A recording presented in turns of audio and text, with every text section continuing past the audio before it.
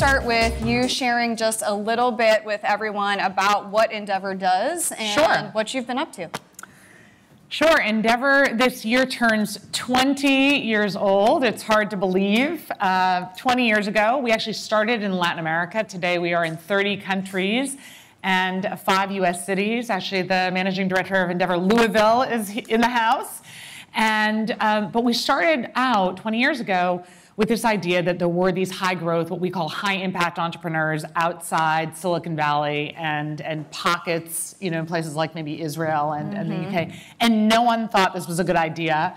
I was told there were no entrepreneurs in places like Latin America or the Middle East or Southeast Asia, and that if I found them, I would never be able to trust them, and who would support them anyway. As one kid said to me, you know, this Steve Jobs story, Apple computer, Hewlett in the garage, I don't even have a garage. But I was called the Chica Loca, the crazy girl, and luckily we got our start in Argentina, and today, when you look at many of the unicorns, Globant being high among them, most of them got their start with Endeavor, and what's more important is what we said is we're building ecosystems. So it's not enough to just create one company to create jobs. You've got to pay it forward, you've got to angel invest, you've got to tell your story, because that's how ecosystems are built. And if you look at stories like Silicon Valley, it's about that interconnectivity. So that's one of the reasons I'm so proud to be part of Globant, because it's a microcosm itself of what Endeavor does, because Globant itself is about building cultures and ecosystems.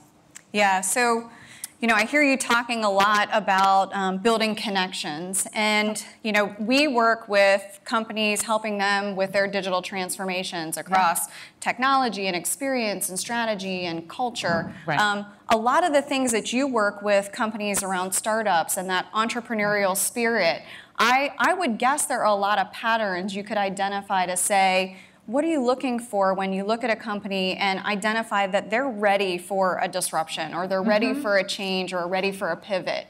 You know, could you talk a little bit about some of the things you look for? Yeah, and it's interesting because we don't enter at the startup phase, we enter at the scale-up phase, right? So we're looking for that inflection point, that moment, that pivotal transformation you're talking about. I'd say first we look to the leadership.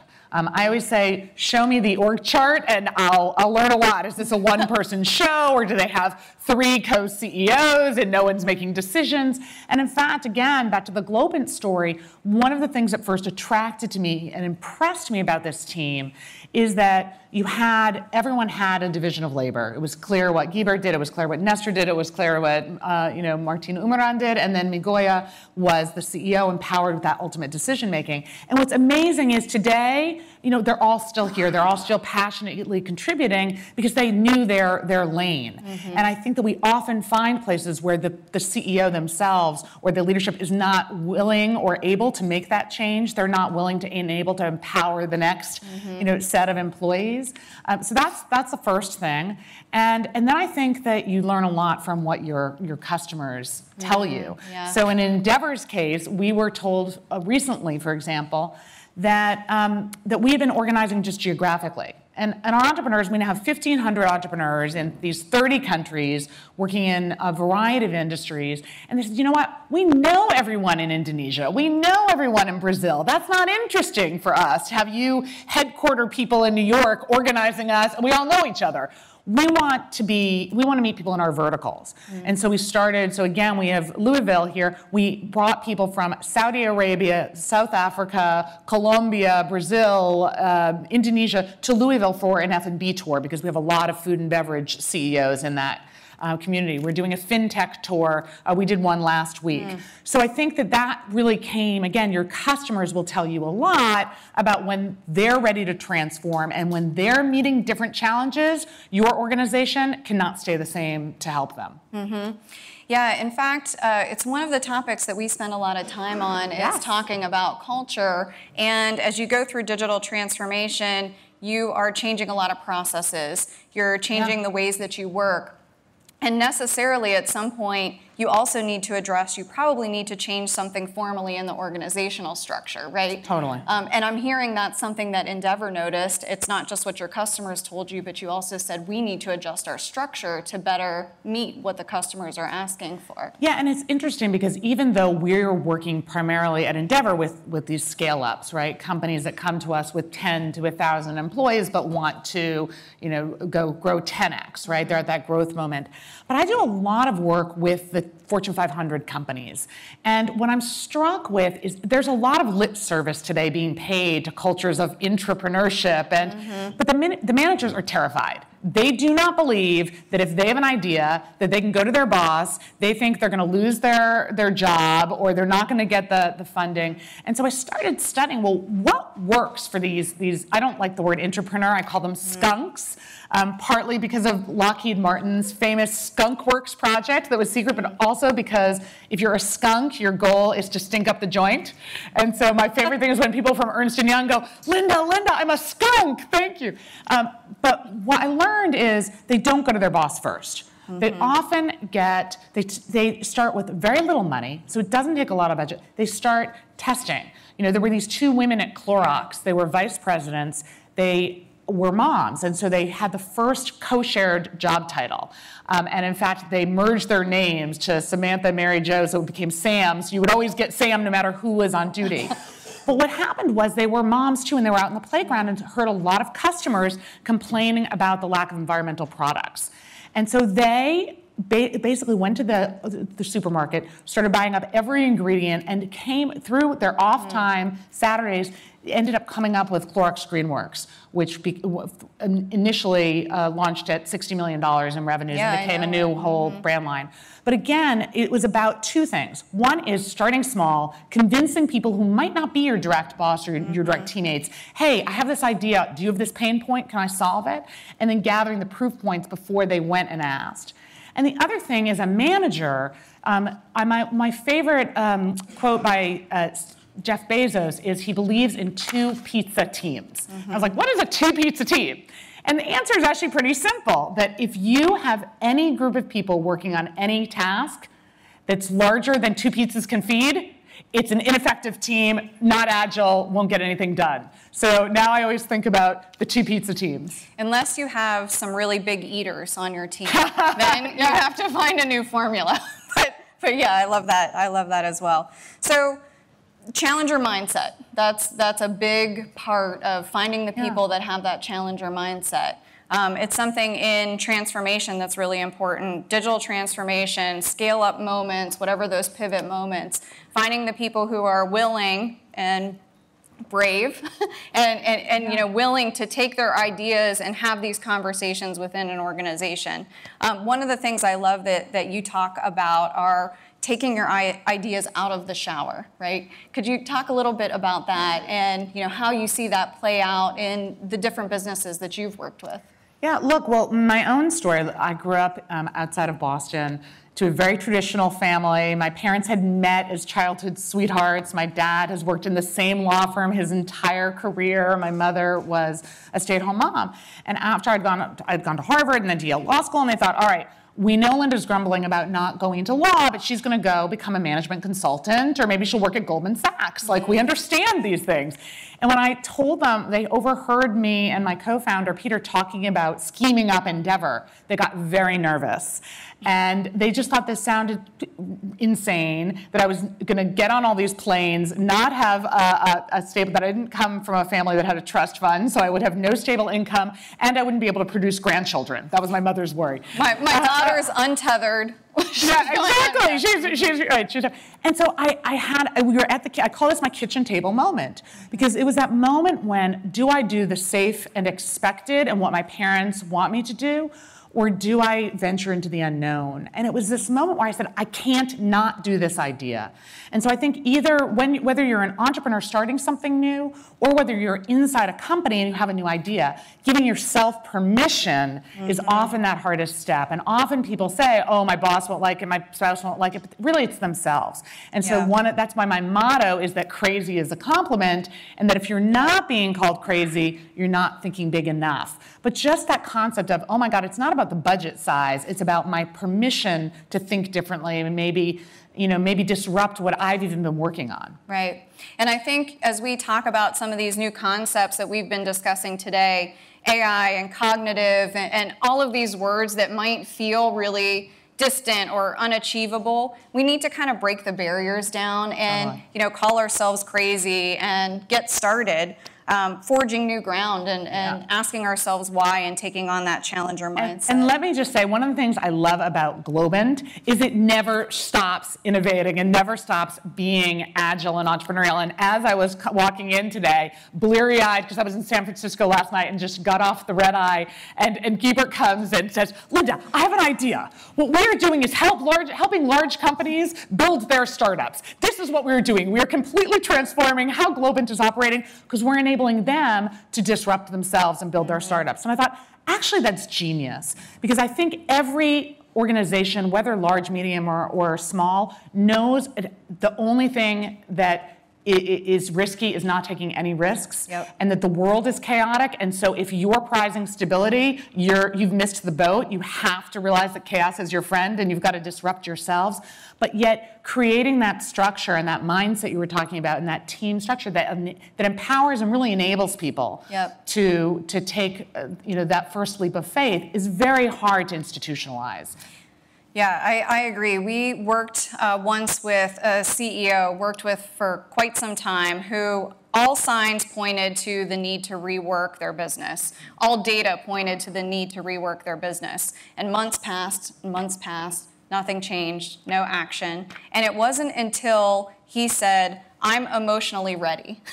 I'm emotionally ready now, that we saw some action. Are there ways that you help people, some tactics that you've seen, or when you meet somebody and they're at that cusp and maybe they need a little push or they need a little help? Yeah, it's really interesting. Well, first of all, I will say what I'm about to describe, I was the problem child too.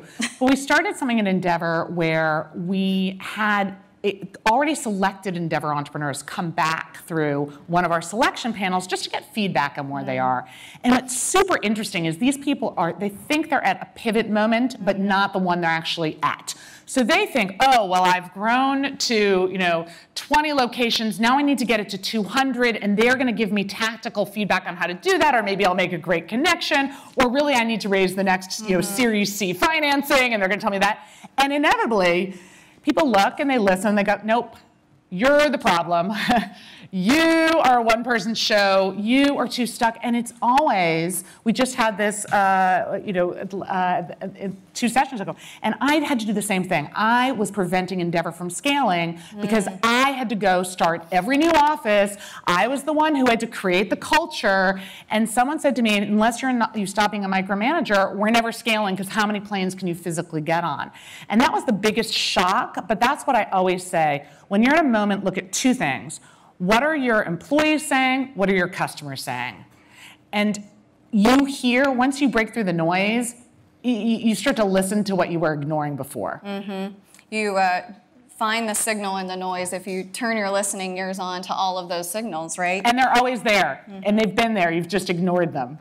And I think also people are afraid of change. That's a very natural human response. So if they just stay in their safe place, but realizing that standing still is as much a choice as taking action, sometimes that helps people get over that hurdle and into momentum. Yeah, and I think if you look at the Fortune 500 companies, the topple rate, the rate of companies getting off that list. Mercado Libre, one of Endeavor's companies, just toppled Yahoo off the NASDAQ 100. You stay the same, you're dead, right? There's an upstart that's gonna come get you. And that's true if you're a manager as well, right? Unless you're constantly changing, there's gonna be some millennial or some kid out there that's doing something differently. And so staying the same, what I find interesting is people think it's the safe path, and it's the riskiest path of all.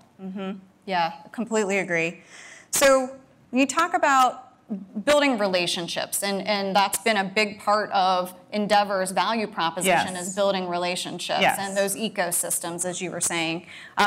What can you say about advice to companies for building networks even internal to their enterprise? So it's different, as you said, it's very difficult sometimes even internal to an enterprise to build those connections. Any lessons that you've learned on how to build relationships that might help in future of organizations discussions as everybody's evolving their own companies? That's a very interesting question. I would say one external, one internal. And external, I am known as the stalker because I always found I didn't like going to networking events and just handing my business card in the same way. So I always look for people in the moments like where they're coming out of the bathroom or where you're on the plane, they're trapped. Usually being trapped in a physically confined space is helpful, but you can do it nicely. But I've met so many people because it's just they're more open than if you just get into the moment of exchanging the business card, they all go in your pocket, you forget, right? So finding these moments and then really making that connection. I would say internally, I think there was for so long this idea of the corporate ladder and one mentor to guide you through.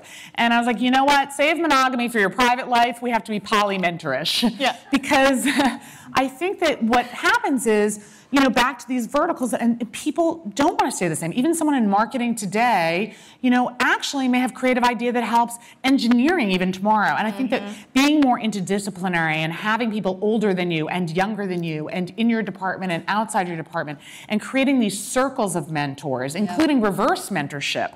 I mean, often now companies today, you have the Luddites, anybody over 40 or so, and the young people coming in are teaching the new tech tactics. So I think that giving those spaces for people to develop these mentoring relationships that aren't like, this is your formal mentor, but I think that companies can really do that and get people out of their silos and working together. I love that you just gave tips on stalking people in airplane bathrooms and polymentorists. I think those are great takeaways. So it's about a little bit of self-awareness, I'm hearing you say, right? Both on identifying when you're ready to transform, as well as self-awareness in knowing how to unlock the power of networks within external networks and internal networks. Do you have any examples in any of the companies that you've worked with where you've seen them build networks, or as you've helped connect people, that it really unlocked something that maybe wasn't there before? Well, I see that's what we're doing on an ecosystem basis. Yeah. And if you look, let's take Argentina as an example. When we went 20 years ago, there were almost no people starting companies. There wasn't the word entrepreneur that was used, empresario was used as the big Swiss bank account, people with government connections. Emprendedor has come into the lexicon, in fact, because of a lot of the stories that we saw and helped to spawn. So when you had Wences Casares of Patagon.com that sold to Banco Santander for $750 million, and then you have him creating Zappo and becoming a serial entrepreneur, and then you have Marcos and Hernan from Mercado Libre starting what is now the highest valued company in the country of Argentina, and then Marcos is a mentor to Guibert and the Martins and Nestor and starting Globant, and now they pay it forward, and Guibert is the chairman of Endeavor Argentina, and they're angel investing. We actually have mapped out how these connections transform an ecosystem, and it does. It's the multiplier effect. So you went from 2 or 3 isolated cases, and in a lot of countries, that's all they have. And like Boston, they have competitive arrangements, and you don't want anyone, losing anybody. And if your CTO goes to the next place, then you're done with that company. And the places where you encourage this networking and this exchange of ideas, exchange of talent, exchange of capital and resources and stories and inspiration, you can actually map out where companies will go from 2 entrepreneurs to 20 to 200 to 2,000. And that's to me what's exciting. And so I think if you take that and apply it to your own company, imagine if you unlock those people and get them not to be competitive and to have it about their bonus or their team's well-being, but if you can have them have built-in incentives to unlock the power of others as well, I think that's when everybody wins. Yeah, I think that's really a great message. I think that people do try to instinctively keep their arms around things, or if someone leaves their company, worry about they're dead to me, instead of opening the doors and saying you're now an ambassador of, of this culture. Right. Reid Hoffman, who's on our board and a good friend I was just with yesterday, talks about tours of duty. And he says if people are going to have, most people, millennials, I think, are going to have 11.7 jobs now in their life. So it's not like you're keeping anybody forever. So you might as well create these ambassadors for your culture. But I would say even internally, when I was going through graduate school in my early years, everyone was talking about GE and then later even Amazon, where basically you knew that the bottom 10% were getting cut. And then the 10% after that were getting almost no bonus. And then so it really was this kind of dog-eat-dog world where your well-being depended on making sure others were below you. And I think that this new wave, and I think Globant again is built into its DNA and culture, how can you create these win-win mutually supportive environments rather than ones where it's competition to the point of ineffectiveness? Right, and instead empower and uplift other people in the organization, right? So as you were talking about bridges and ecosystems and connecting different relationships that maybe were not intuitively valuable, but there was something there. Yes. I can't help but start thinking about how AI and technology, right? Totally. So do you have any thoughts on how that could really empower some of that ecosystem creation? Yeah, again, I was just in Silicon Valley yesterday with some of the top CEOs, and they were all saying, we all know, AI is going to change the world, but we don't really know how. And even Elon Musk has come out saying, AI will be the end of us, is creating an AI division within Tesla, but in SpaceX. But no one really knows what AI is. So for everybody here who's like, what the heck? What does it really mean? And for me, working outside the US a lot in these emerging markets, here's what it starts with. It starts with big data, and it starts with gathering data where none had been automated before. So we're seeing, for example, in places from Brazil to the Philippines to Indonesia to Saudi Arabia, companies starting in health tech or ed tech or ag tech, automating data and actually collecting it. So when there is that machine learning, you have to have the data actually see the patterns, right? So it starts with the data. It starts with the relationship with the customers. We're seeing now a huge transformation in terms of everyone, I think, pretty much trusted Google and Facebook and Twitter. Those days are over, right? So now you have to explain a little bit more to your customer, what are you doing with my information? What are those ads you're selling me? And so I think that thinking about AI starting with what data are we collecting, what patterns do we eventually want the machine learning to help analyze, and what is our relationship with our customers so we don't lose the trust. I agree. I think that any investment in new technology, whether it's artificial intelligence, cognitive computing, whatever words that you'd like to use, you still need to respect any of your regular rules of investment, right? How would you look at investing in any new technology and look at whether there's a market opportunity, what your customers are telling you, how's it going to change your business? Do you have any examples of the businesses you've been working with that fall into that kind of foundational data category? Yeah, right. We talked about several that are looking at healthcare. We have a company in Brazil that has cut emergency room deaths in half. Why? Because nothing had been automated. So it sounds so simple, and yet there are so many old industries that have actually really important data. And I think when we think about digital transformations, right, only as creating the next cool app or just really what we have to do is what data, what things the basic infrastructure, the basic old companies have that we need to get our hands on. That to me is much more important than what's the cool new app. It's how do we get access to that data in a way that will become even more relevant than we know today.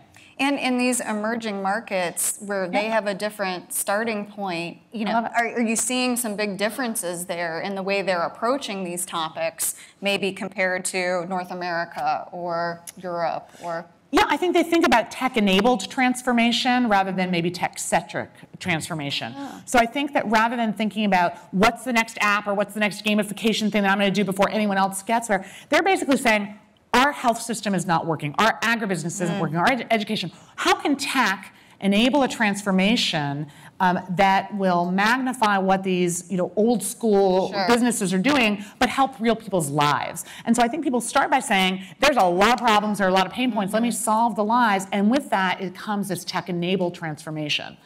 I got it. So they're looking at a problem, a big problem, a real transformation that they need to make. And oh, by the way, what are the solutions that I'm going to need to use from technology to achieve it? Exactly. And so yesterday when I was with Reed and I was with Brett Taylor, who was the guy who built Google Maps, and he was the chief technology officer of Facebook, and now just sold a SaaS company to Salesforce.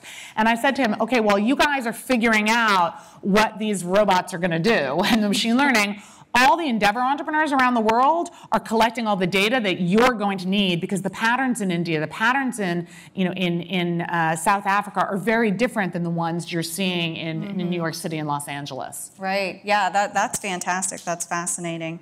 So if we think about all of these different opportunities, and kind of to take it back to the beginning, full circle, the premise that you began Endeavor with, that it can't possibly be that all of the good ideas exist in Silicon Valley, right? There's a world full of people. Any thoughts on how AI and just advanced technologies may allow you to start identifying some of those entrepreneurs differently? Well, I was going to say something, slightly different to bring it home to Globant, which is that I think that back to the idea of creating digital journeys for people and digital transformations and startups within these big companies. I mean, really back to that mindset. If we talk about mindset, culture, and then what problem are you trying to solve, and then the data points.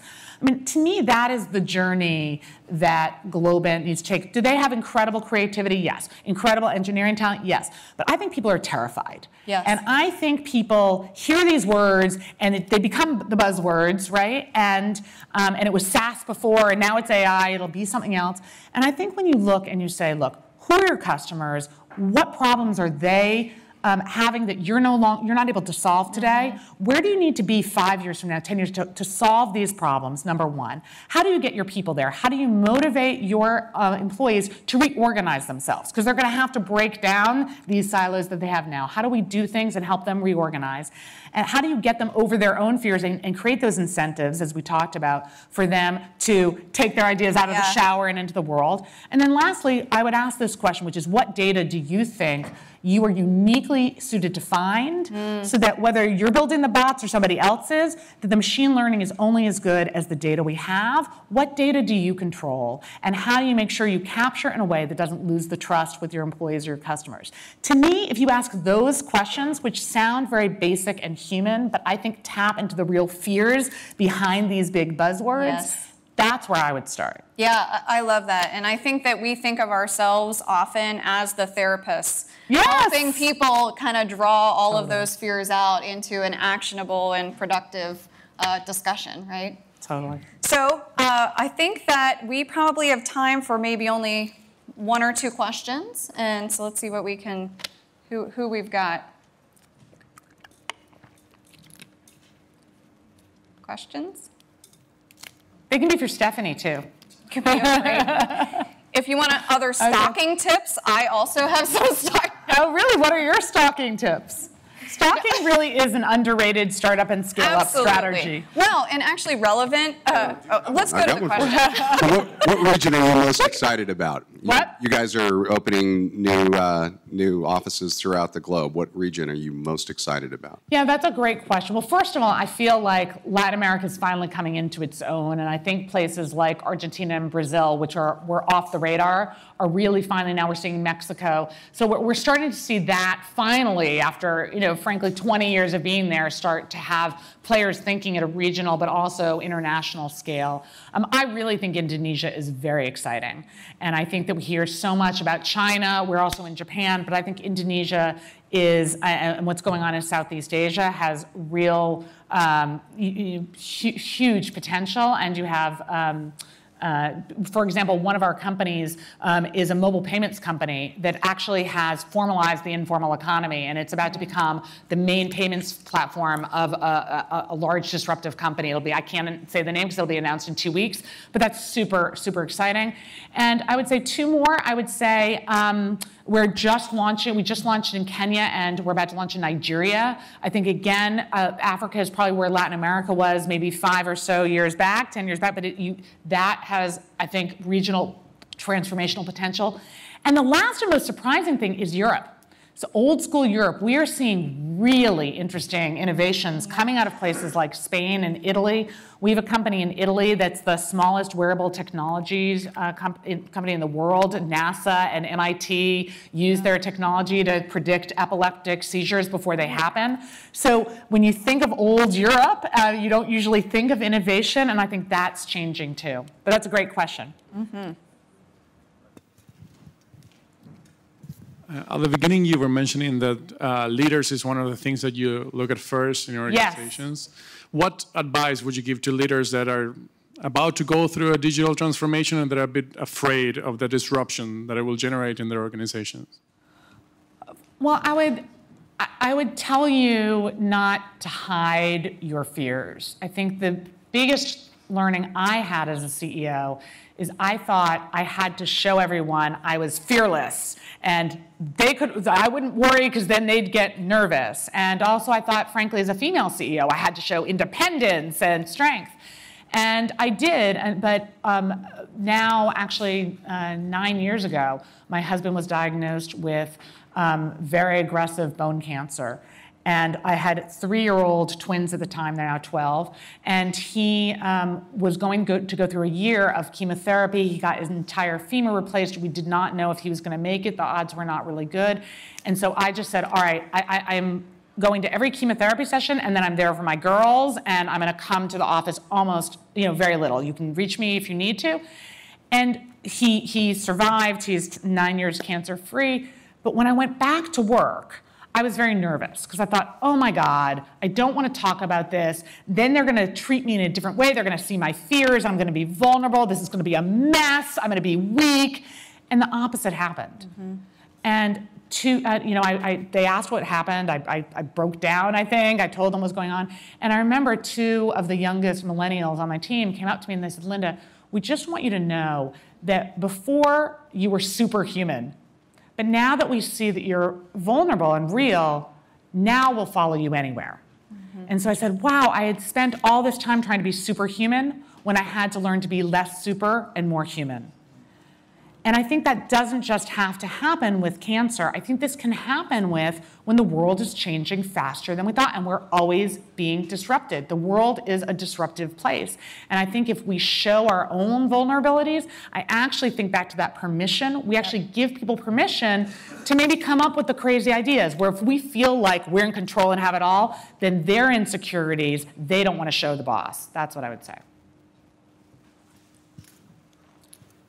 I love that too. That's fantastic.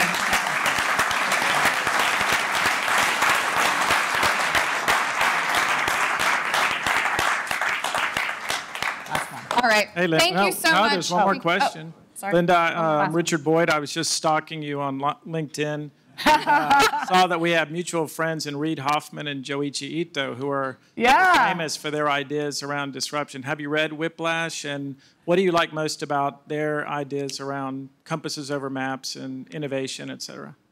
Well, Joe Ito is brilliant. He's now head of the MIT Media Lab, and I love that he has architects and artists working for him. He doesn't just have engineers. So I really, to me, Joey is about that interdisciplinary mindset. Reid and I were just talking about our friend Neri Oxman, who's redefined, architecture and art, and she has these installations at the MoMA. She's hired by Joey at the MIT Media Lab. And same with Reid. He's now thinking about, there was a firewall between technology and government. And I think that he's now realized, no, we have to start thinking about this. And we have to realize that what I was saying before is people's perceptions of us as the good guys who are great and they'll give us all the data is changing. And unless we proactively start solving problems, like not having foreign entities, hack into our systems, Then we're going to get the regulation we don't want. So I think he's someone who's always thinking 4 steps ahead, and how I'm going to anticipate and solve the problems of tomorrow so that I have better outcomes than just leaving it to someone else. So it's about that mindset that I admire both about both of them.